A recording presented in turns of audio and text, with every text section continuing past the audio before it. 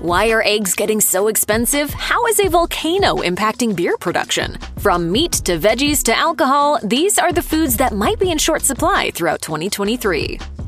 Beef, as its producer's slogan suggests, is what's for dinner, but in 2023, it's likely to be in short supply, thereby forcing Americans to get their robust protein fix from something other than red meat.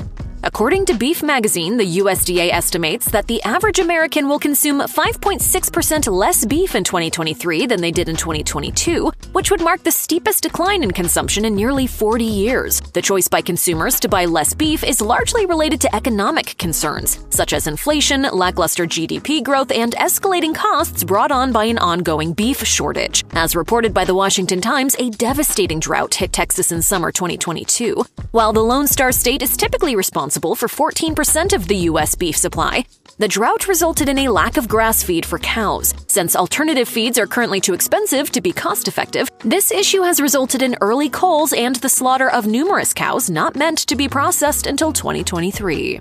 Where is the beef? Lettuce was harder to find than usual in the United States in 2022. The main reasons for this shortage were suboptimal weather and virulent plant diseases. These complications worked in concert to cause significant blows to the lettuce crop in California, where most of America's supply of the vegetable is grown.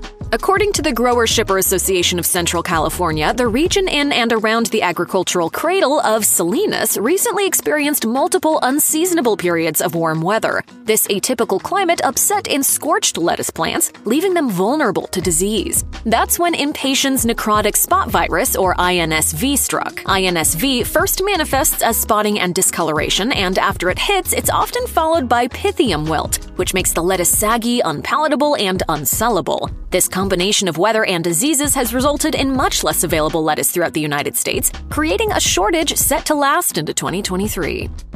Unlike some other items on this list, the looming possibility of a beer shortage in 2023 isn't necessarily because of the inaccessibility of raw ingredients needed to produce this product. Instead, the problem is a lack of the materials necessary to carbonate and package the drink. Beer's all that matters to me. The demand for aluminum blew up during the early months of the COVID-19 pandemic as millions of people shifted to drinking beer at home instead of at bars or in breweries. Pet adoption rates also drastically rose, causing canned pet food companies to use up a lot of the available aluminum. According to WKMG News, with stocks already depleted, China implemented a reduction in aluminum processing to cut down on pollution, reducing the global production of aluminum by as much as 20%. And that's not the only problem. A key ingredient in making beer is carbon dioxide, which is also harder to obtain than it was a few years ago. According to Axios, carbon dioxide's solid form, dry ice, was in heavy demand during the height of the COVID-19 pandemic, as it was used for the shipping of COVID-19 vaccines. The carbon dioxide supply chain suffered even more damage in September 2022 when a major production facility in Mississippi became contaminated by a nearby extinct volcano. According to European law, real champagne must be grown, fermented, and bottled within 100 miles of the Champagne region of France. Any sparkling wine produced outside these restrictions can only be sold as sparkling wine. Unfortunately, the real stuff could be in short supply in 2023. The demand for champagne reportedly decreased by 18% in 2020, a drop that's likely linked to the bleak state of affairs caused by the COVID-19 pandemic. That year, the organization that regulates the French champagne industry called for a 25% reduction in its production, according to Wine Enthusiast. The issue is that once 2021 rolled around, people started buying a lot more champagne, and the increase in demand outpaced the existing supply. Another source of the shortage is that it takes at least 15 months to make a proper bottle of champagne. For this reason, the effects of the pandemic-era fluctuations will surely limit champagne availability well into 2023. Weather problems have also played a part. In March 2021, a heat wave in the Champagne region, followed by an unseasonal period of frost, destroyed a large portion of grapevines. Higher than usual levels of rain in the summer then created a devastating mildew. The subsequent harvest of champagne grapes wound up being the lowest in decades, and champagne consumers will be certain to feel this decrease for years to come. Florida is one of the world's most prolific regions for growing oranges and producing orange juice. According to the Florida Department of Citrus, the state's near-tropical temperatures, abundant sun, regular rainfall, and sandy soil usually make up the perfect conditions for growing oranges. However, when that weather gets even a little bit out of whack, it can lead to catastrophic effects on Florida's orange crop, and the Sunshine State experienced several severe climate events going into 2023. In 2022, Hurricane Ian and Tropical Storm Nicole brought high winds and torrential rains that decimated the Florida orange crop. What's more, these storms followed an epidemic of citrus greening, a plant disease that makes oranges fall off branches before they're ready, resulting in bitter-tasting fruit. In the October 2022 to September 2023 season, Florida farmers are expected to produce 20 million boxes of oranges, less than half of what they saw the previous season. This would make for the greatest drop in orange production since 1913, and the lowest overall harvest since 1937. We were really hoping for a bounce back here, and we just didn't get it. The raw materials used for cooking oils are part of a category of commercial agriculture known as oilseed crops. Examples of oilseed crops are soybeans, sunflowers, peanuts, rapeseed, and canola, which are each processed into millions of bottles of the fatty plant oil used to cook our food. According to the Brookings Institution, the vast majority of oilseed crops are harvested in Russia and Ukraine, which remain at war with each other as of early 2023. With those countries preoccupied by the military conflict, exports are expected to be way down, leading to shortages of cooking oil and higher prices for the units that remain. To make matters worse, the distribution of palm oil in particular has become quite complicated. According to AgriVision, Indonesia, the world's leading producer of palm oil, temporarily banned exports in April 2022. At the end of that year, the Economic Times reports that Indonesia also limited exports so that producers had to keep 1 ton of palm oil in the country for every 6 shipped out. Previously, Indonesia kept 1 ton of palm oil for every 8 exported, making for a 25% decrease in the amount of Indonesia's supplies circulating globally. Refrigerated butter shelves in supermarkets won't be empty anytime soon, but the United States has been enduring some supply and cost issues with butter since the last few months of 2022. According to the Consumer Price Index, inflation on consumer goods led to a 9.1% average price hike in 2022, with food costs rising by more than 12% over the course of the year. While a range of issues is responsible for this economic crisis and a wide variety of foods were impacted by the change, butter experienced one of the steepest price upticks of any item. This was specifically due to a lengthy labor shortage in the dairy farm sector and a subsequent reduction in milk production. Less work means less milk, which in turn means less butter. As reported by the Wall Street Journal, the overall butter supply is at the lowest it's been since 2017. Holiday feasting and baking at the end of 2022 led to a run on the nation's already reduced butter stocks, so that shortage is likely to extend into the early months of 2023. According to Farmers Advance, milk production is likely to increase somewhat after that, but it will take a while before farmers and food corporations can process it into sellable butter. Corn is the single most lucrative cash crop in America. According to the United States Department of Agriculture, the production, distribution, and sale of corn contributed $71.1 billion to the American economy in 2021. For this reason, the industry and its regulators keep a close watch on how much corn is produced. In 2022, farmers were set to plant 89.5 million acres of crops, about 4% less than they had in 2021.